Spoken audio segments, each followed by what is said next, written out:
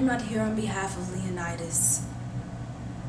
His actions speak louder than my words ever could. I am here for those voices which cannot be heard. Mothers, daughters, fathers, sons. 300 families that bleed for our very rights and for our very principles this room was built upon.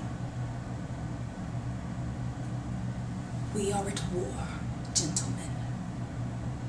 We must send the entire Spartan army to aid our king for the preservation of not just ourselves, but for our children.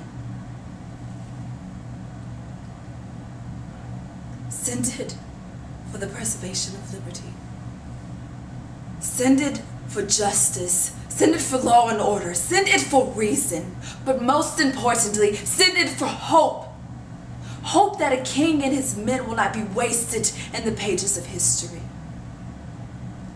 That our courage bonds us together. That we are made stronger by their actions. And your choice today will reflect their bravery.